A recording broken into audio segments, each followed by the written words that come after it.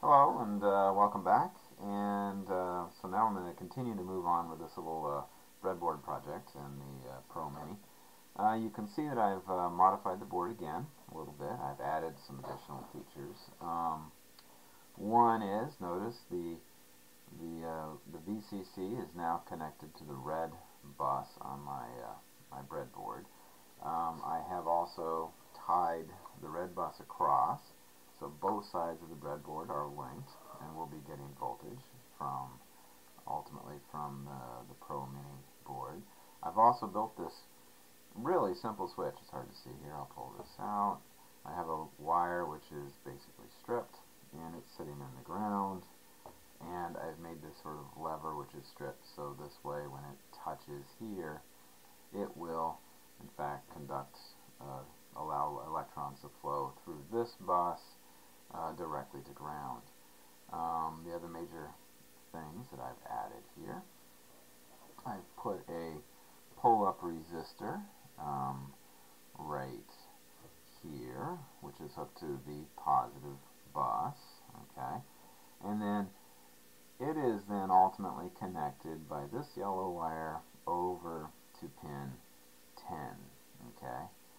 So in code, what I'm going to do is, if you look at the code, you can see I have all of these ports, just like in the last one, set to output, okay, and I've taken that one port,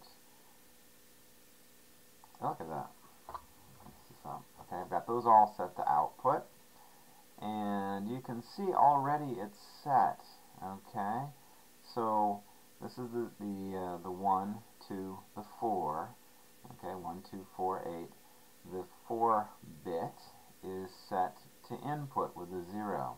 So that means that pin 10 is set for input.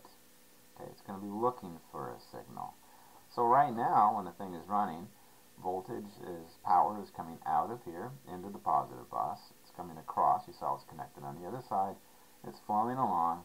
It goes into this resistor.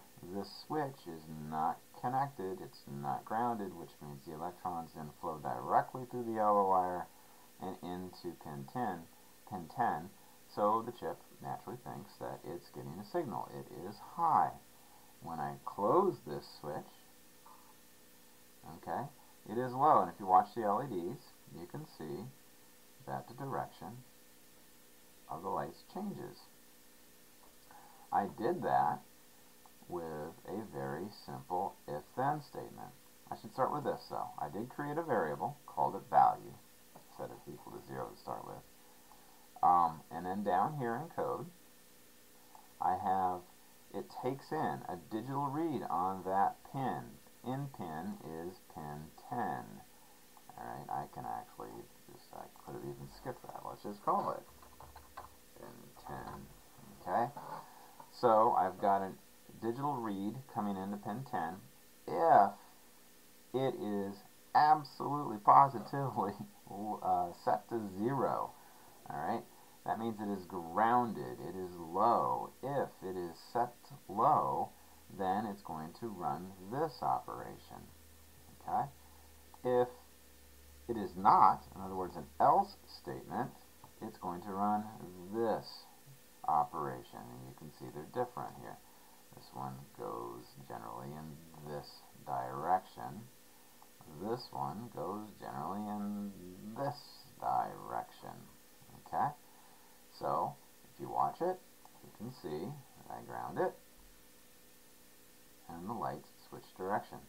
And if you aren't seeing that, it isn't really clear on the video, let's just change this. Let's just make this flash, for example. Let's set all of these high. Let's get rid of these. We'll put on 1, 2, 3, 4. There we go. And so we'll make it so all of these are then low. And we'll just get rid of all of this. And in theory now it should just flash on and off at the delay interval. So let's load it up.